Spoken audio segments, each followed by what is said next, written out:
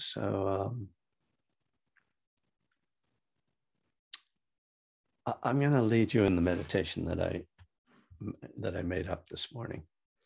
So see how you like it. So as usual, we start by just establishing a comfortable posture, coming into stillness. And you want to be very stable and upright in your posture, if that's manageable. And you can close your eyes or just lower your gaze.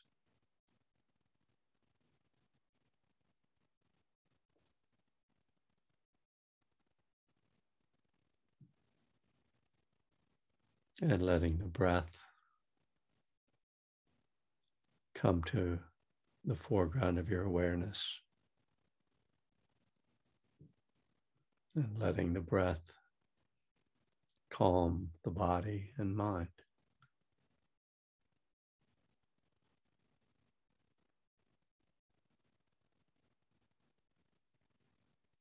The very intentional use of the breath, of mindfulness of the breath.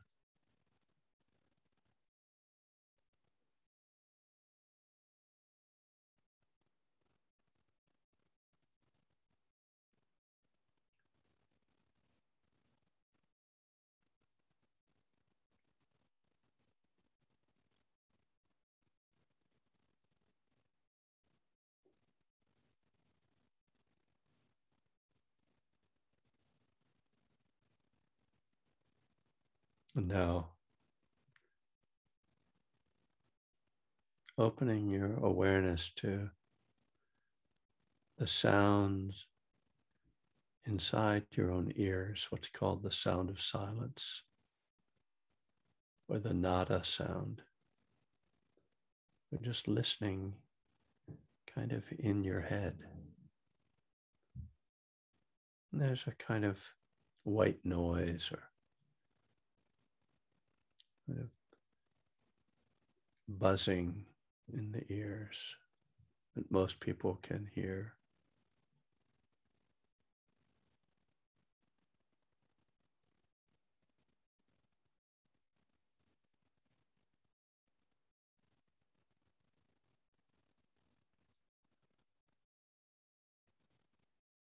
And while this sound seems steady, when we listen closely, we see that it's constantly changing, that it has a kind of vibrational quality to it, or a wave-like quality. Just see what you can detect in terms of the changing quality of the sound in your ears.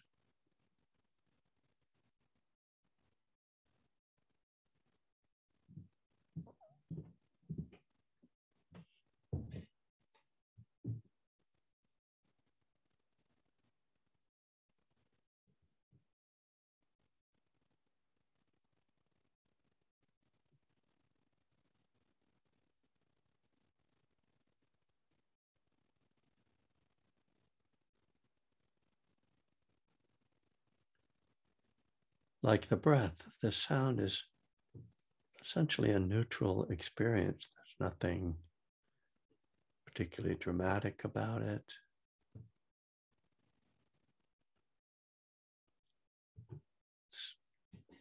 Typically, it's not really pleasant or unpleasant. It's just a sound, a kind of generic tone.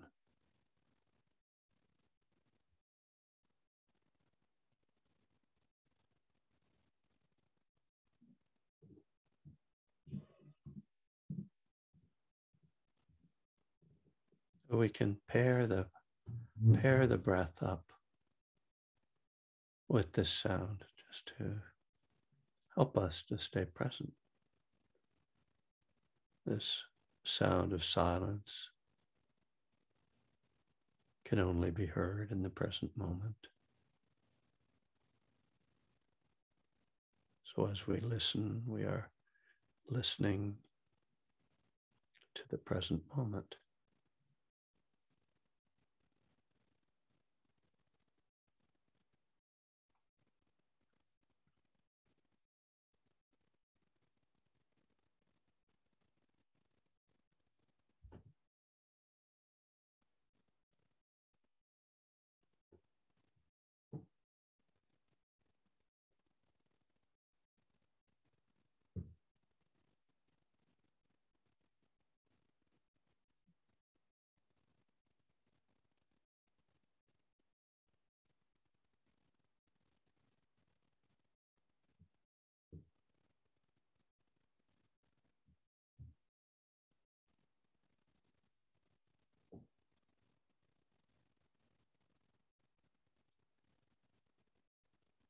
It's said that this sound is the sound of our nervous system.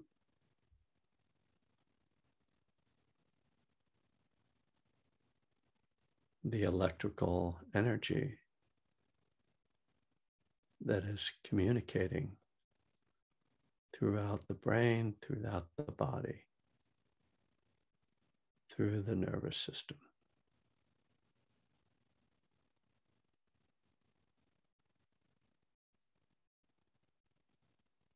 So in a sense, we are hearing energy.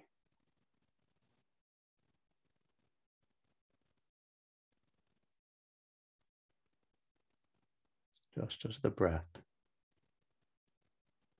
brings us the energy of oxygen.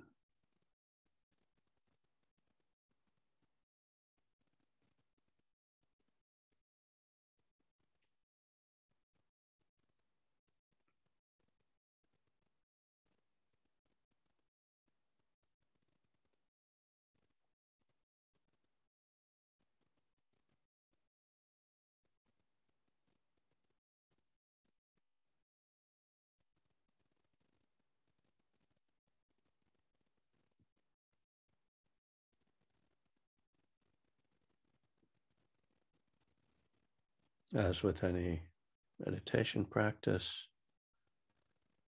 when the mind wanders, we bring the attention back to the object, to the sound of silence.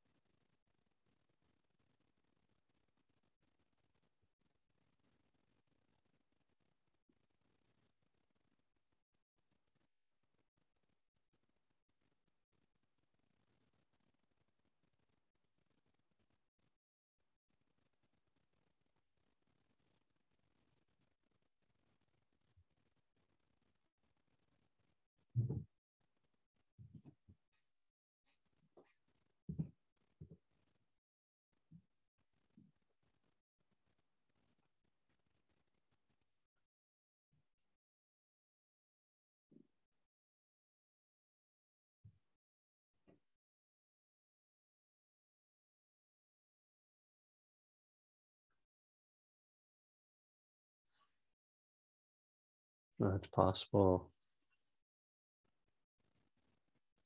to tune into a similar vibratory quality in the body.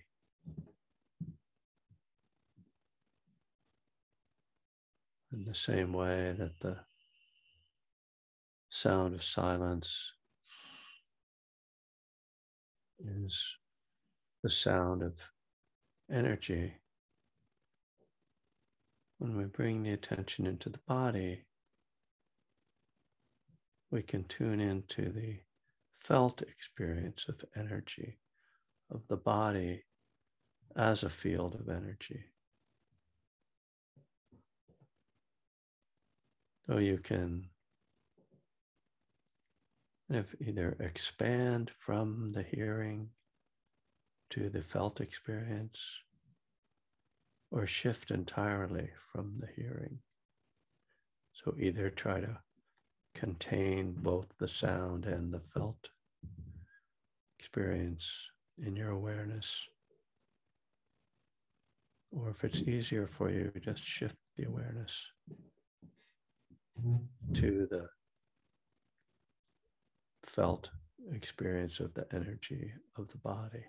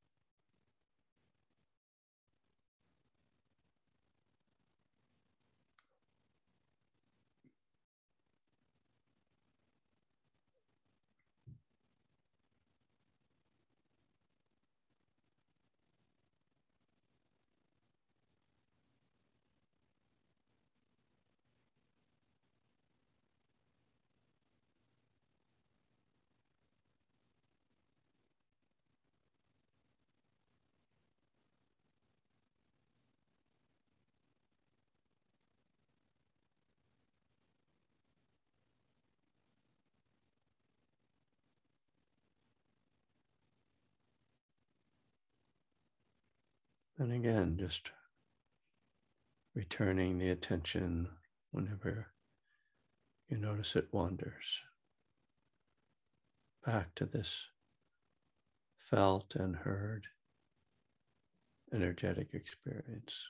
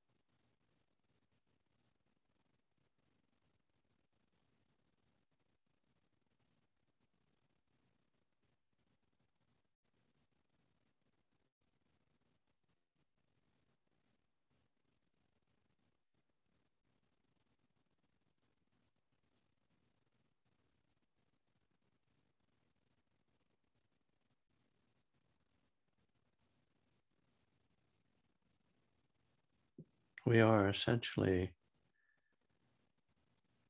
tuning into the core or foundational energy that is our life, something that has nothing to do with identity or with language,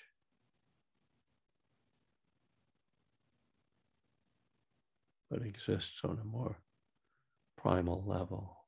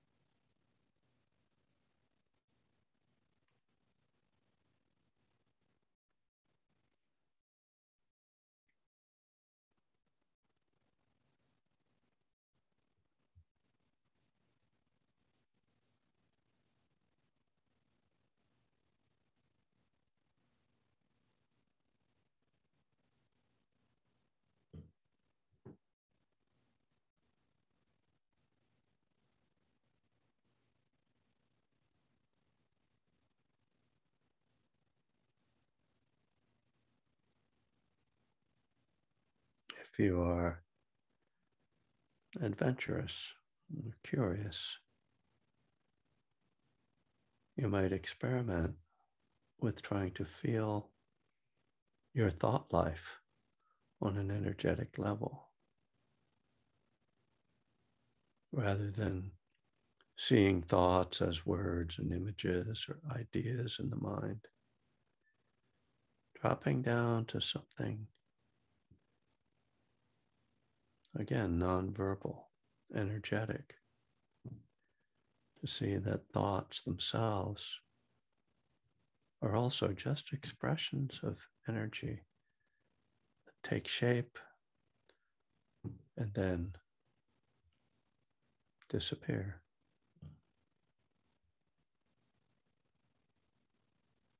Mental energy manifesting and decomposing.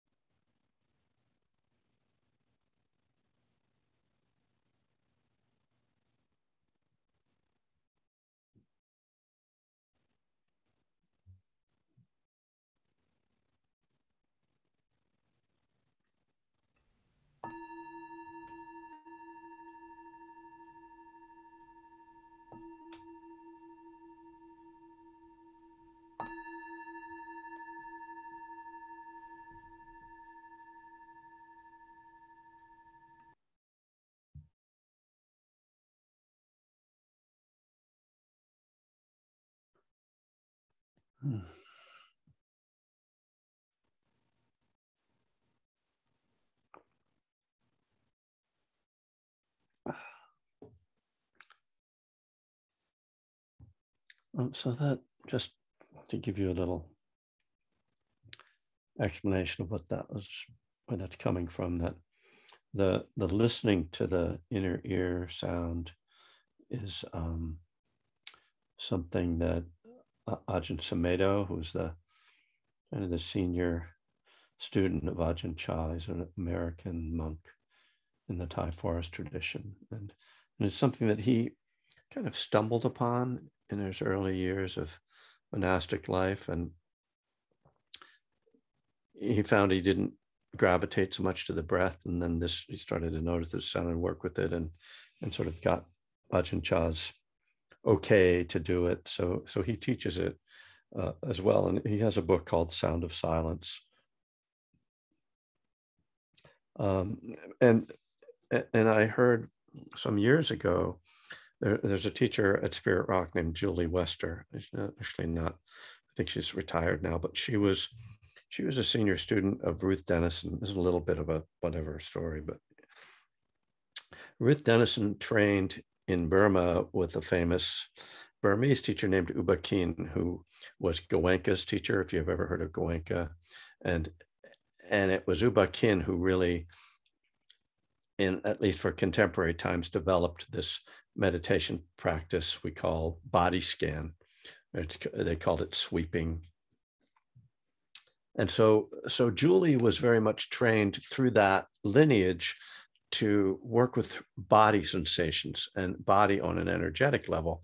And so when she was introduced to this sound of silence practice, she said that she kind of translated it into a body practice and realized as she started to tune in that she could listen, sort of like listen to her body in the same way that you can listen to your ears. And so I hear that, and I hear put those two together, and what I get out of it is that it's tuning in to this kind of energetic level, or really energy. It's not even an energetic level. It's kind of tuning into these energies that you can hear or you can feel.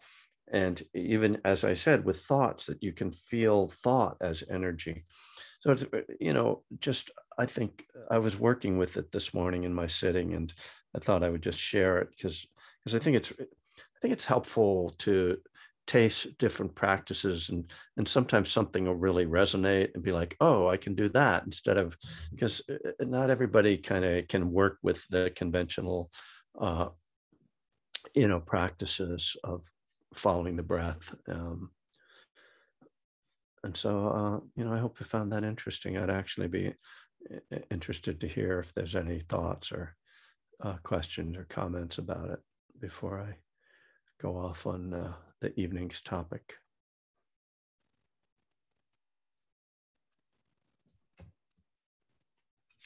Well, I'll share that. Yeah, go ahead. I usually have a hard time, locating feelings in my body and that, but somehow starting with listening, it was a good portal to the rest. So thank you for that. Yeah, that's interesting. Thank you. It's like, listening. What is it? It's sort of a very natural way of directing our attention. Like, oh, I'm listening to music, or I'm hearing a sound outside. Whereas listening to your body or feeling your body isn't something that we do in the same way. It's not such an ordinary behavior. So maybe starting with sound is a way to sort of almost like show our mind how to direct attention, I guess is how I would put it. But yeah, good. I'm glad that was helpful for you. Steve, I see you have your... real quickly, Kevin, the this concept of the energy. I just got back on Tuesday from my first 4-day retreat at Spirit Rock, a silent retreat.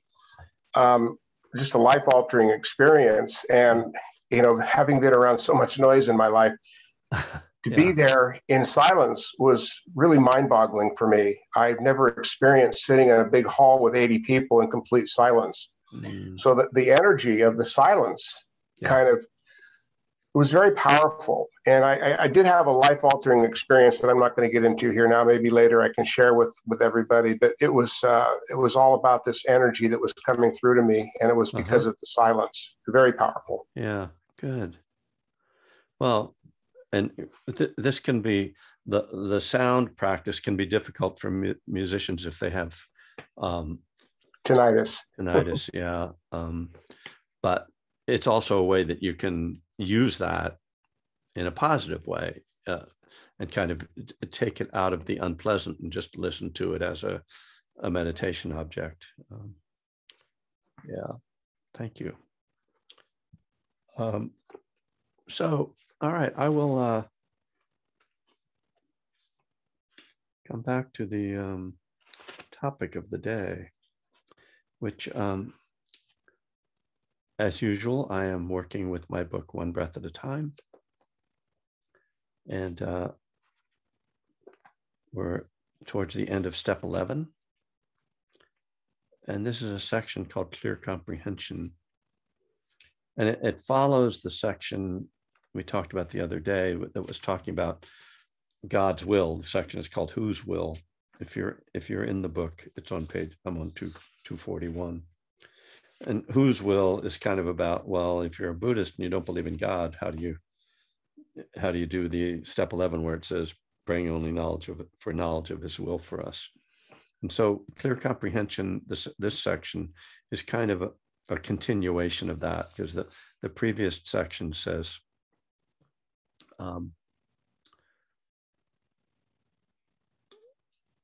is kind of asking the question about making decisions. What should I do next? This is a tough question where our decisions determine our future life to some degree. The Buddha has a very specific teaching on this question called Clear Comprehension. And I'm going to read a lot of this because it kind of is all relevant. Clear comprehension, in the general sense, is the aspect of mindfulness that looks at the broader context of our moment-to-moment situation. While bare attention might help us to be very attentive to walking, just feeling our feet and legs moving down the sidewalk, clear comprehension notices that we have come to an intersection and need to look both ways so we don't get run over. Specifically, clear comprehension has 4 components, and they are expressly designed to help us make decisions to know what, quote, God's will, quote, is in any situation. And before I go into this, I just want to say that this definition, I lifted it pretty much from Aya Kema, and I believe it was from her book, When the Iron Eagle Flies. And then I kind of did my own commentary on it, but this isn't out of the suttas. I think this is from the Visuddhimagga. Actually, it's something I need to look into where this comes from. In any case, this is, I think, a helpful teaching, so I will read it. So the four components of clear comprehension are: question my purpose. Why do I want or not want to do or say this? Is my intention to help others or to further my own self-centered wants? If I can see that, at least to some extent, my motives are good, I go on to the next question. Question my means. Do I actually have the personal ability, as well as any material things I might need, to accomplish what I'm thinking about? If my motives are positive, and I see that I probably have what I need to get it done,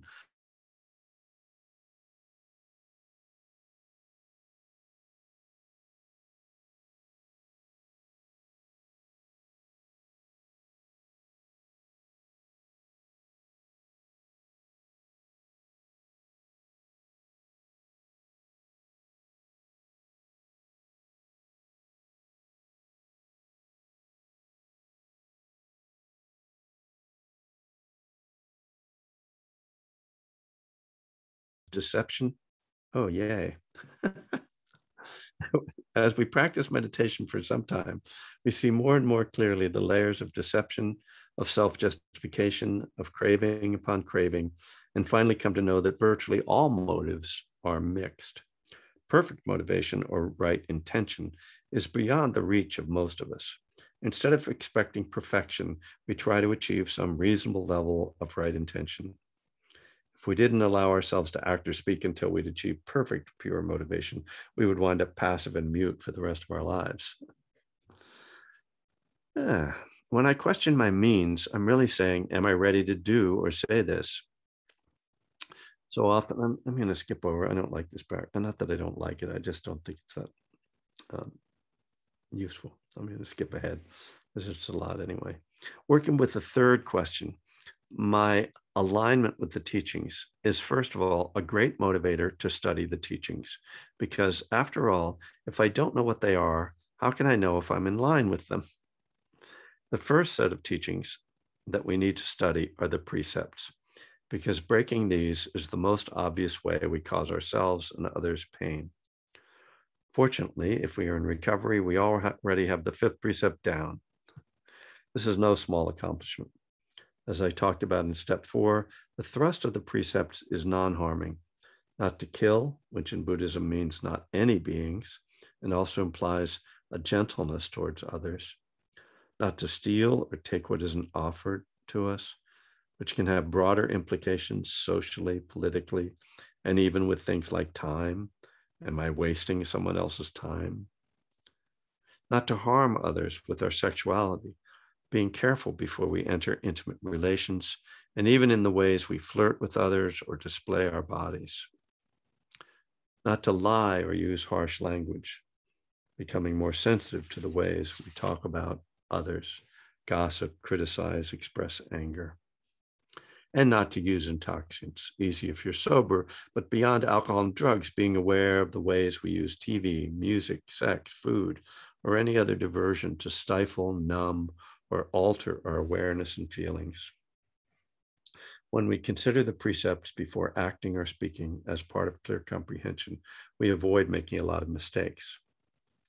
Other core Buddhist teachings guide us in decision-making as well. Impermanence reminds us that things will change whether we do something or not. Suffering reminds us that there is no perfect answer. All decisions will include some discomfort or unsatisfactoriness. Not self reminds us not to take things so personally, that much of what we think, say, or do is conditioned by forces out of our control. Loving kindness and compassion remind us to love ourselves and consider the needs of others no matter what we decide. These and many other teachings help guide us as we seek our higher power's will and try to live skillfully in the world. I think that's a really helpful section. When I read it, I think about how much those ideas, and particularly that third question, the alignment with the teachings and understanding the teachings and trying to keep them in mind, how much that informs my life, And, it reminds me a little bit, Bhikkhu Bodhi, who's, a great translator and scholar of Buddhism, and also a, very, committed meditator. I mean, he's been a monk for 50 years. He points to the fact that kind of in Western Buddhism sort of really gives primacy to meditation, like that's going to sort of solve everything, and which, meditation is incredibly valuable. But as he points out, if without really understanding the teachings and the basics, particularly the Four Noble Truths, the Eightfold Path, some of the other kind of key teachings, you're not able to really integrate what you experience and what you learn through your meditation into your life. It's more like, then becomes more like a drug, or just a palliative, something to calm down or to feel good, or, to space out. But, the understanding, really like trying to reflect on the precepts, really reflecting on impermanence, really reflecting on suffering, and understanding the implications, and then carrying that into your day, just with kind of the clear comprehension of those things in your life, then that's what I think brings about real transformation and real change that people, I think, come to the Dharma for, is, people want to grow and to have more peaceful, more meaningful lives. But it's not like you just meditate and then that all gets solved. I mean, I hear that sometimes around recovery too, that like, oh, you just meditate and then your cravings will go away. And, maybe, but, maybe not. I mean, sometimes you're meditating and your cravings get worse, because you're not doing anything. There's nothing distracting you and your mind just gets caught in a cycle of craving. So this idea of really understanding the teachings, I think, is obviously it's really important to me. It's why I teach. Yes, to state the obvious.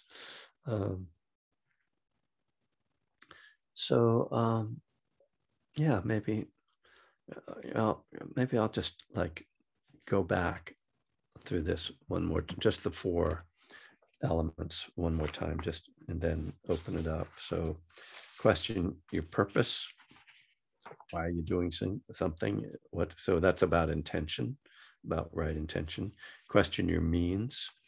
And means, to me, a good example of that, and I do sort of use this example that I skipped over, the paragraph about me and my wife, because I don't always want to talk about that or even read it. But the idea that, like, can I say this skillfully? If you're angry with someone, can you communicate the import of what you're trying to say without being harmful? So that, to me, the means isn't just like, oh, do I have like enough gas in my car or something? It's like, do I have the personal capacity to do this thing? And then question my alignment with the teachings, as I said, and then question the results, which I think that's a great, reminder too, and, to go back and reflect, oh, what happened and this is how, of course, we learn and grow, is by, looking at cause and effect and what we did and what the results were. So I hope that's helpful. And so, yeah, I'll just see if anybody has any thoughts or comments to add tonight.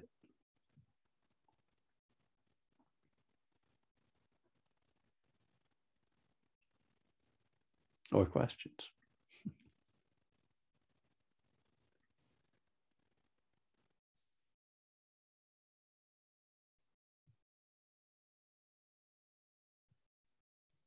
Okay, then. And Steve got his hand up. Oh, yeah. Okay, go ahead, Steve. Yeah, the paragraph that struck me the most in this talk tonight, Kevin, and I wanted to share this experience I had on retreat, is this working with the third question, my alignment with the teachings. First of all, a great motivator to study the teachings, because after all, if I don't know what they are, how can I know if I'm in line with them? That struck me because, a couple things happened on this retreat. I've never been to a place where I actually could leave my dorm room unlocked with my wallet sitting on the end table with hundreds of dollars of cash in it and my checkbook and my keys and everything. It took me a couple of days to actually get used to doing that. And so that was unusual. But I got there on Friday, and by Sunday, I had made this decision to go ahead and hike the Loop Trail. Well, I don't know how many people are familiar with Spirit Rock, but for a 70-year-old man with knee replacement surgery and 2 herniated discs in his spine and having 2 heart events with 11 stents in his heart, it probably wasn't the wisest thing to do. So that would be the second question. Do I have the means? Do I have the means? Well, this is what I'm saying, is the teachings, the profound thing that happened to me, my experience was not so much the fact, I mean, I obviously made it. I'm not sure how, but I was not in good shape by the time I got back. And but it was through the meditations over the next 2 days, and it happened again tonight in the meditation, is I created this story in my meditation, and all these teachings that I've been working on over the last year. I was having this conversation with Mara, and Mara was messing with my head, and then all of a sudden I'm talking to the Buddha, and the Buddha's guiding me through this process, and I'm going, where is all this coming from? How is all this happening? how can I learn from this? And so I wasn't able to shut that down for the rest of the retreat. And I'm just kind of wondering, the what I'm experiencing now, I feel so hopeful that I'm going to finally start to experience recovery with my food addiction. That's the one thing I keep, because of this process of studying these teachings and having that profound experience of doing something that could have literally killed me. So what was your experience of eating on the retreat? Well, first of all, I was vegetarian, and I'm a carnivore. I've been a big meat eater all my life, and so my body was going through a lot of changes with the food, but it was the structure, the meals, 7 a.m. breakfast, 12 o'clock lunch, 5 o'clock dinner, was profoundly powerful for me. I'm not used to doing that kind of a schedule. And then sitting there and eating mindfully. Every single bite I took, I closed my eyes because we didn't make eye contact. There was no conversation going on, clinking of silverware. But for me to close my eyes and chew my food slowly and taste every bit of the food, it was just a wild experience. Yeah. The whole thing was wild, but it's all about taking into these teachings, this intention, and being mindful. Again, I'm so looking forward to our retreat at Redwood Glen. I've got so much to build on now, so I'm really looking forward to that. Wow, you're going on 2 retreats right in a row, huh? Yep. All right, good for you. I feel like I'm an experienced retreatant now. I just hope you don't get addicted to them, because well, there are some things in life where we can get addicted to that might be positive. And so for me, that's very true. My whole life, towards my feelings towards my family, my wife, my life, everything I'm doing, this is my Sangha. I'm committed to it. I'm going to immerse myself in this program. I've got so many ideas, at some point I want to share with you, but my life is changing, and it's because of this practice. The practice was an amazing thing. Good. Thank you for letting me share. Lovely. Thanks, Steve. Nice to see you feeling so good. We'll try to make it harder for you on the next retreat. We don't.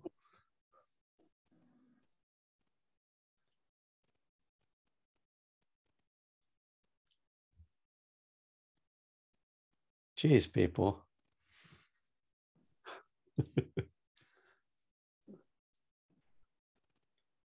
Oh, do I see? What did I just see a hand up? Thought I saw a hand like up in passing. Oh, there we go. Okay. Whose hand went up first? Well, Cheryl, you go first, because we already been hearing from guys. Thank you. What comes up for me is pause. I'm just reminded when we're thinking about our intent, or if I have the means, and is it in alignment, when I remember to pause and give myself that chance to catch up with where I want to go. Yeah. Or that's always a big one for me to remember. So thank you for reminding me. Yeah. I know that's a great one, and keep it simple, right? Just that one idea to catch yourself, and then everything else kind of falls into place in a way with the pause. Like, oh, stop, wait, what am I doing? Why am I doing this? Where do I think I'm going here? And because in that moment, if we are, have that kind of quality of self-reflection and mindfulness, we see a whole lot. Like, oh, this is we're reminded, oh yeah, this is how I get into trouble, or no, wait, what did I do last time? And you just kind of, a lot gets remembered in that moment. So good reminder. Thank you. Julia? Hi, I'm Julia. I like this book. My sponsor and I have been studying the steps in this book. Good. And learning a lot of different things. I like this chapter because it just, refers to what is my intention when I go into different situations at work, or, relationships or conflicts. What am I going to do with this? And someone said you can use it as an opportunity to grow. I don't know if it was said at this meeting or another one, especially conflict where there's a stressful situation, like, oh, this is another opportunity to grow. And being sober, you know, I don't know what God's will is or what I'm supposed to do some days. And I kind of go back to my Catholicism a little bit and say, okay, God, you know, what am I supposed to do? What's your will? Or for the good, you know, what is the good thing to do in this situation? And where is my focus going to be on the negative or the positive? And I'm moving not too far from where I live, somewhere cheaper. And people have been very kind and giving, you know, just offering their time. They're busy. One gal's in the tax business. She's been busy doing that. And she came over and helped me out. And then I heard she took someone else some soup. And I've been very anxious at work lately just because of all the different changes in my life. And so I've been trying to think about this. And then I'll say, what do you need from me? The people at work are just trying to get outside of myself and not being caught up in my head and just breathe, you know. But this, you know, what you said tonight in this reading applies to many situations in my life, being newly sober and newly divorced. And it's just, you know, it's really hitting home. I've been doing some of that this week. So it's kind of nice to have a different change in my life, you know, for the positive. Yeah. Instead of being stuck. Yeah, that's a lot. That's a lot. Well, thank you. And keep taking care of yourself. Yeah. Thanks. Nice to have you here again. Thanks. Mike F. Right? Mike F. Hey, Kevin. Hello. Thanks so much for, can you hear me? Yes. I'm Mike. I'm an alcoholic. Thanks so much. I'm glad to see that you're still running these meetings. I haven't been here in a while. And actually, I was recently out your way. I attended several meetings out in Larkspur and San Rafael and so forth. And but coming back to the topic at hand, when you were talking, and thanks for your insights, and you know, both now and in your book, but it reminded me of a few things. One was, you know, practicing these principles in all our affairs. You know, the principles and the precepts, you know, and you can't do it if you don't know it. If you don't know what it is, you're going to have a hard time putting it into work in your life. And it also reminded me of the old saws about, you know, don't make any major changes in your first year. Yeah. And if you have any good ideas, call me. and the thinking behind that is, you know, that we need to learn. We need to learn, and we need guidance. And even, you know, I mean, I'm an old guy too, as you know, the fella earlier was talking, and I'm an old guy too, and I've been doing this for a while. But you know, you always could use a little help. You always could use some guidance, and that's why I keep showing up at these damn meetings. You know, I mean, I just think it's good. I think it's a healthy thing to do, and I greatly appreciate you doing it. Thanks a million. All right, thanks. Thanks for dropping in, Mike. Nice to see you. Linda, hi. Hi. Hi, Kevin. Whoops. Hi. Yeah, I'm really delighted to be here. I met you at the Shambhala Center probably about 18 years ago, and my husband and I, and we used to go up there. We lived on the Cape, and we would come up for meditations. And, you know, it's just funny how things happen. I just celebrated 20 years, and you know, I'm at a place in my recovery where I'm so happy to reconnect with you. It's sort of like a magical thing. We found your books. We had them in our bookcase. We've moved a few times. We live out in the Southwest now, and New Mexico. So, wow. but yeah, we're thrilled. We're going to be following you, and I want to know how to donate to your cause. And, we just want to be back in, with this clear comprehension. I love that. Yeah. That's what we're looking for, some more clear comprehension. Really? And, question my purpose. I love that.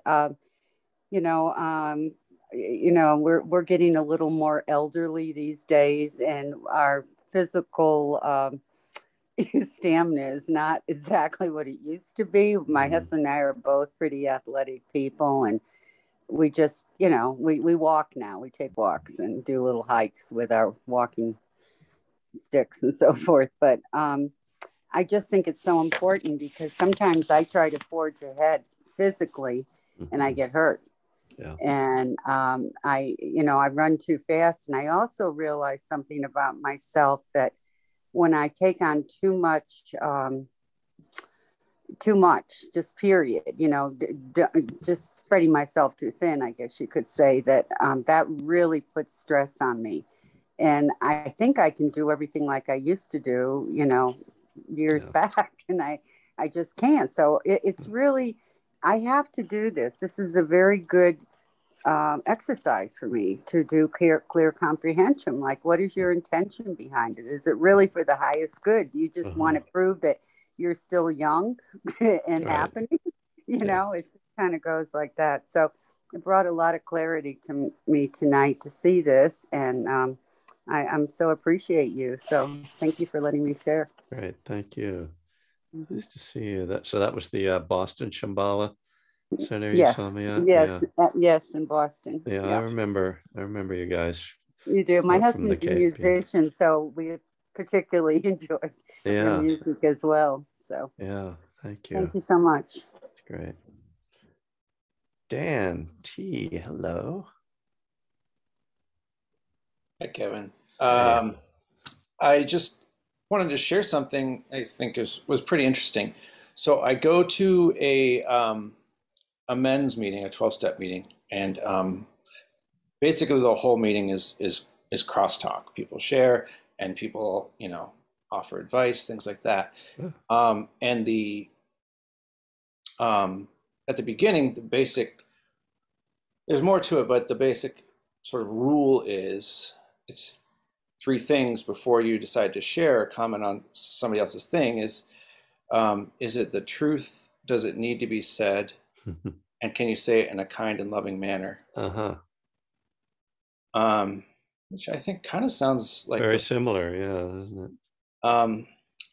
I just thought, it's honestly that my sponsor has encouraged me to use that outside of the meeting, like just in daily life. And I just feel like it's just a wonderful approach to, especially when I'm all riled up about something. Just wanted to share that. Yeah, thanks, Dan. That's really, those kind of guidelines. I think you have to do it over and over and over to get to the point where you actually do it instinctively. But it's and usually, for me, I don't know how good I am at it still at right speech, but a lot of it the improvement has come from that last step, which is looking at the results and realizing, oh, wait, that's not what I meant to do, or that didn't come out right. And just over and over, like having that intention, and then, kind of just sticking with the intention over time. So that's a good one. Thank you.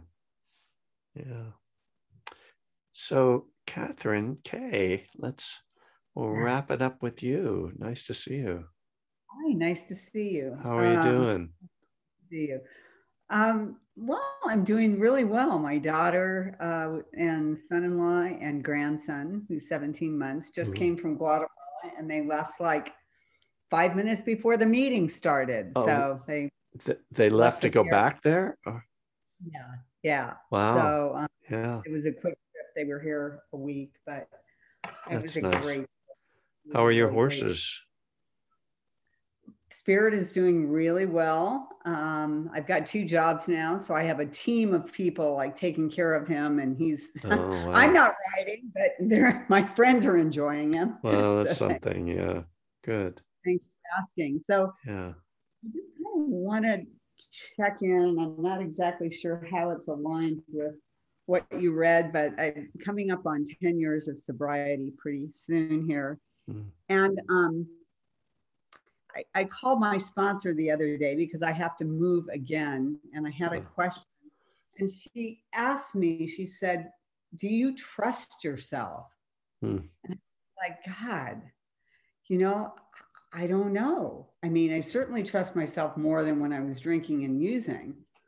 But it's like the last piece of what feels like the healing process that, you know, goes on, I'm sure, for a long time. But I just wanted to know if you would comment on that piece of it, because I, you know, as somebody who drank and used for 40 plus years, I did a lot to harm myself, a lot to undermine myself, and a lot to not trust myself. So I just wanted to get your read. I just think that's a really great topic. And I mean, there's a few things that come up for me. One is like, I know that like there's a way in which the 12-step world particularly kind of discourages us in trusting ourselves in the beginning of recovery, especially. And I'm glad your sponsor like wants you to trust yourself, because I think at some point I felt like my sponsor didn't, because it implies that she trusts you, right? And you know, I think certain personalities, you know, maybe you're like this. It sounds like you are, because I'm like that. Like, are always kind of questioning, and we're suspicious of people who are really confident about things and think they know what they're doing all the time, who sort of seem to sort of, what am I thinking of? Like just that kind of egotism that's like doesn't question themselves. So I think it's good to question yourself and to doubt yourself to an extent, right? But obviously, you know, I think that part of the recovery process is coming to see that, oh yeah, I can trust myself.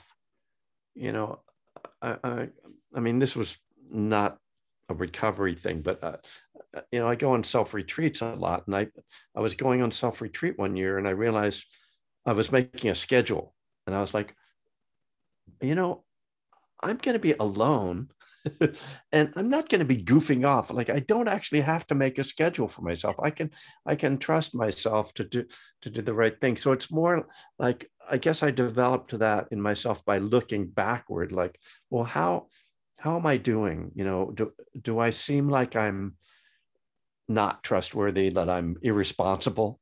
You know, over the last few years, has my behavior look irresponsible? No, it looks like, and yeah, I continue to ask other people for feedback when I make decisions, but yeah,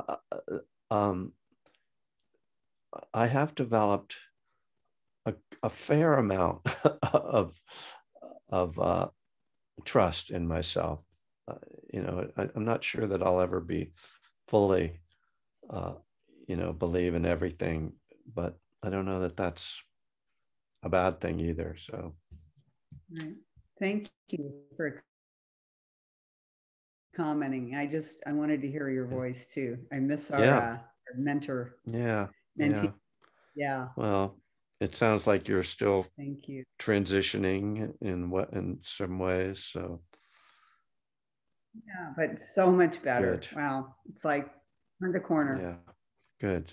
Yeah. Well, I hope to see you in person before too long. Yes. All right. Okay, well, I will say good night to the group. Nice to see that most everyone stayed around.